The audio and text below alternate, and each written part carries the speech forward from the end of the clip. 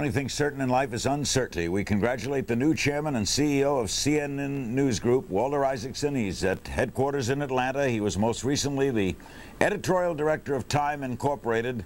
Before we talk about the Post and your taking of it, what do you make of this Condit story as a story? You know, look, news comes in all different formats. Things that touch our hearts, touch our minds, hit on our fears and things. You know, it's a bit of a summer news story. I think if there were other major news breaking, it wouldn't be playing as big. But it's a perfectly valid story because, you know, it's a type of thing that people care about. And whatever people are talking about, if we can shed light on it, that's what the news is. You've covered politicians for years. Why are they always hesitant to come forward when something breaks? You know, I think it's in the nature of politics to spin. It's in the nature of politics to try to create illusions. People who want to be on stage, people whose ego is sort of this strange mix of strong ego but also insecurity. I guess you find that a lot in politics. I remember when I first started at Time magazine, I'm going to tell a story about when I first met you, Larry. I was covering politics out of the Washington Bureau, covering the two most interesting people of the time, Ronald Reagan and Ted Kennedy. And that was back in 1979, and you had a talk radio show after midnight out of Alexandria, Virginia. Remember that? And I used to come over to your studio then, try to get people to talk about politics. Every now and then we'd talk about football, and your telephone lines would light up.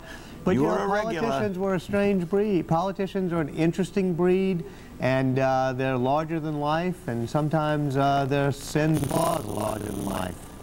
Why have you made this change? How did it come about to leave? You're a print guy. I mean, you've made many appearances on the broadcast, but you're a print guy all your life, written books. Why this? Well, all my life what I've really been is a journalist, ever since back in the days when I was growing up in New Orleans, when I was in my first job in New Orleans at the stateside and Times-Picayune covering police headquarters and then City Hall. I really like journalism, which means hard reporting, telling a story, trying to be honest in your reporting and trying to be fair, understanding what people were talking about at the dinner table and seeing if you can get more factual on that.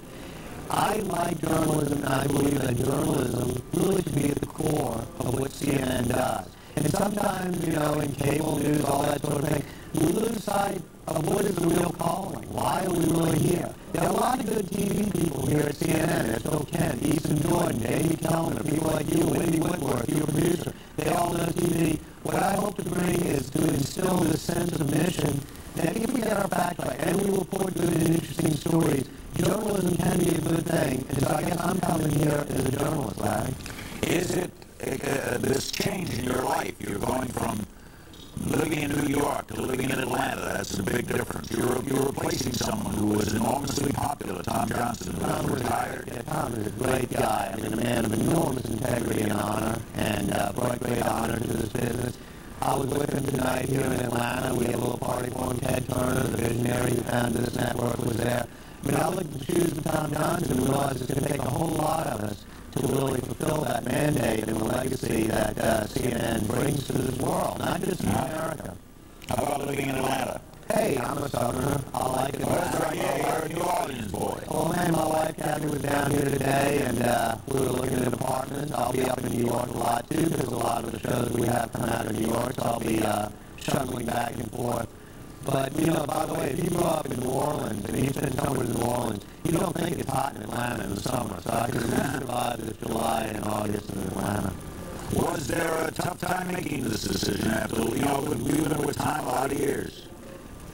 Not really. It's the best selling job in the world, Larry. Being able to take CNN, you know, which everywhere you go to every corner of this planet. I mean, I have sat there in hotel rooms in Bratislava watching young kids go into the foreign hotels so they can watch CNN and watch what was happening as communism was falling. And it was inspiring. And I've been in Kashgar, in the Gobi Desert, and watching kids call up CNN.com because they want information. And they realize that free and honest information in this world is what's going to spread democracy and spread freedom. And that's what CNN stands for. And nobody in his right mind who loves journalism would give up the opportunity to say, hey, I can help here. Congratulations, Walter. We look forward to seeing lots of you. It's been great having you as a friend all these years, working with you. Now it's going to be great to work directly with you. thinking we don't opportunity to be on your show again, but You can be on. It was nice of you and Wendy to have me back tonight. And it'll be nice to see you, hope in California day after tomorrow. When I'll get over, I'll come by and say hello. Thanks, Walter. Great, thank you, Larry.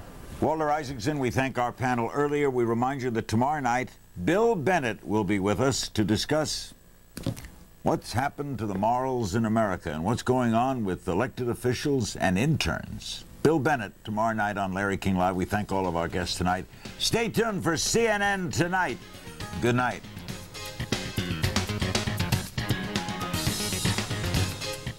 Partner Bernard Shaw. So I decided